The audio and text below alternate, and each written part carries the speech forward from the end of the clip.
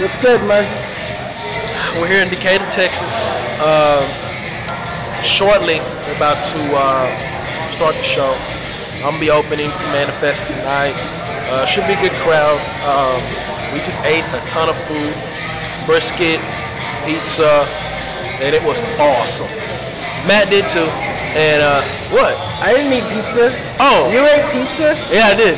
Man, My bad. you kill me. My bad.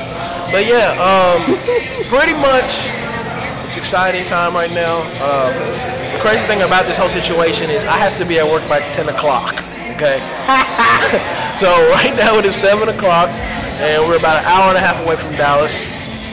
Yeah, hopefully I'll make it, you know. So, but, All right.